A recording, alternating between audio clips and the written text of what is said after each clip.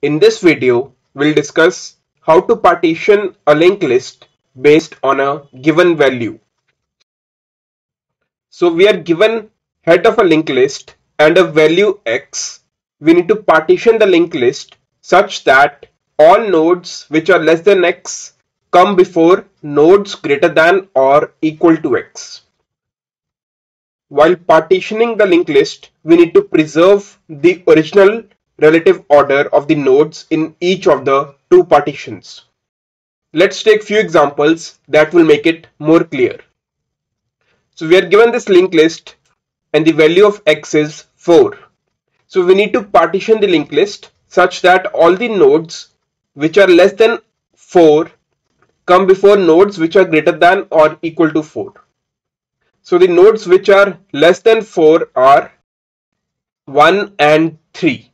So basically 1 and 3 should come before the other nodes. So the other nodes are 5, 6, 9 and 4. So the output of this linked list will be 1, 3, 5, 6, 9, 4. So we are keeping the nodes which are less than 4 before all the nodes which are greater than or equal to 4. So 1 and 3 are less than 4. So these nodes are coming before all the nodes which are greater than or equal to 4. So 5, 6, 9, 4 are coming after 1 and 3. And while keeping these, we are keeping the relative order of all the nodes.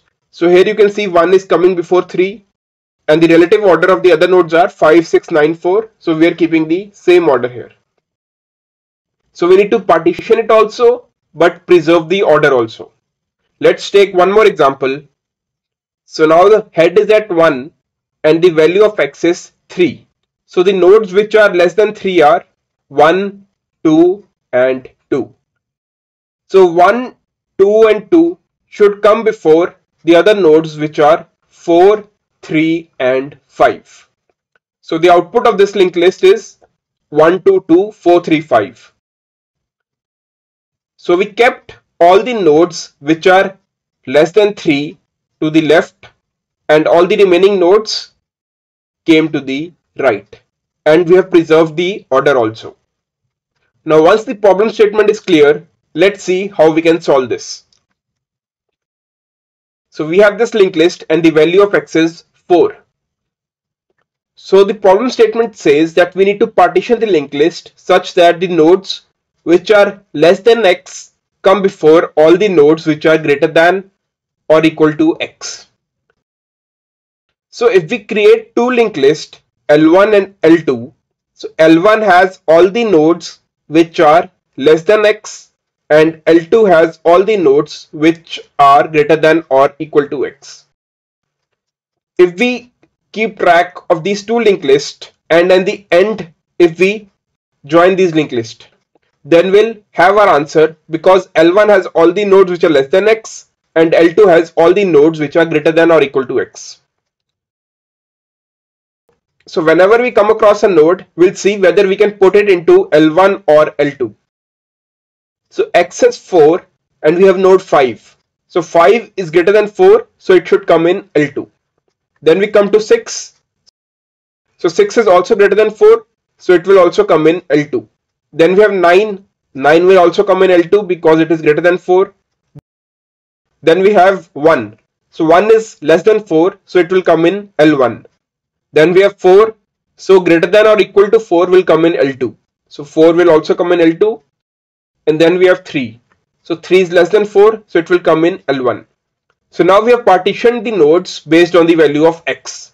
So we have 1, 3, 5, 6, 9, 4. So now we just have to join L1 and L2. So if we just join 3 with 5, basically the last node of L1 with the first node of L2. So this will be our linked list 1, 3, 5, 6, 9, 4. So we have preserved the order of the nodes also. So 1 is coming before 3 and 5, 6, 9, 4 are in the same order. So we have preserved the order also and we have partitioned the node also. So just traverse the linked list starting from the head and keep track of two linked lists. And at the end we'll join both the linked list. So we'll do the same steps in the algorithm. In many of my previous linked list videos, I've explained that we can make linked list problems quite easier by keeping track of dummy pointers. So basically dummy pointers help us to avoid the conditions when the linked list is empty. So I will also explain here why do we need dummy pointers, but for now let's assume that we have two dummy pointers, dummy 1 and dummy 2. So dummy 1 will point to the first node of the linked list 1 and dummy 2 will point to the linked list 2. Then we keep track of two heads. Head 1 points to dummy 1 and head 2 points to dummy 2. Then we traverse the linked list starting from the head. We check if the value of head is less than x. So we are checking that if 5 is less than 4. So this is false. So we come to the else part and we say head to next is equal to head. So head to next is pointing to node 5. And then we moved head 2 to the next node. So head 2 comes at 5. And then we moved head to the next node. So head comes at 6. So why we kept dummy 1 and dummy 2 is, so if we have kept head 1 and head 2 as null, then here head 2 will be null. So we'll have to keep some if conditions that if head 2 is null, then point head 2 to head. So there will be many if else conditions based on the value of head 1 and head 2. So to avoid all those if else and keep the code clean, we keep track of these two dummy pointers. So these act as the first node of the new linked list.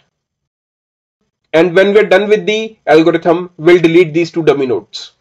So this trick is quite frequently used in most of the linked list problems. So in the next iteration, we check if 6 is less than 4. So this is also false. We come in the else part and we set head to next is equal to head. So we point next of 5 to head which is 6. And then we move head 2 to the next node. So head 2 comes at 6. And then we move head to the next node. So head comes at 9.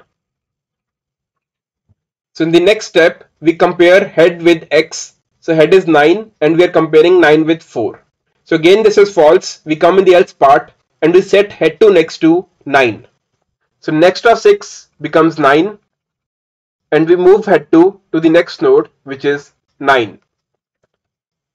And then we set head 2 to next node. So head comes at 1.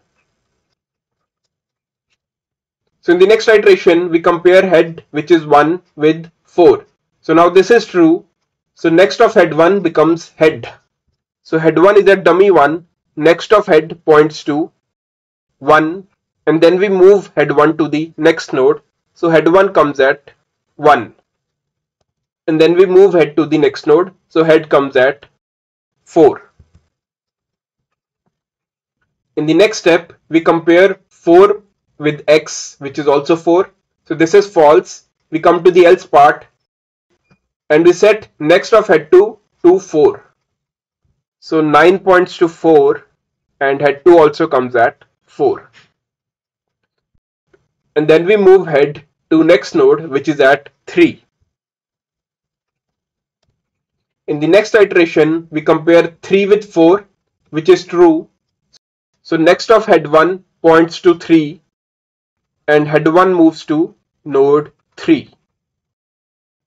And then head moves to the next node which is null. So in the next iteration, we compare head with null. So now head becomes null. So this while loop terminates.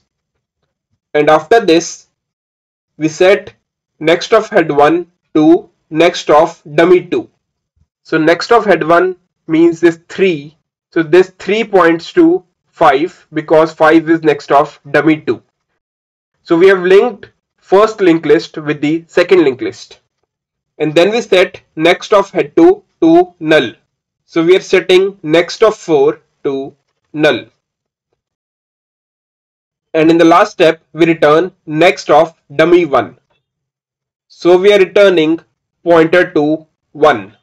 So this will be our new head of the linked list.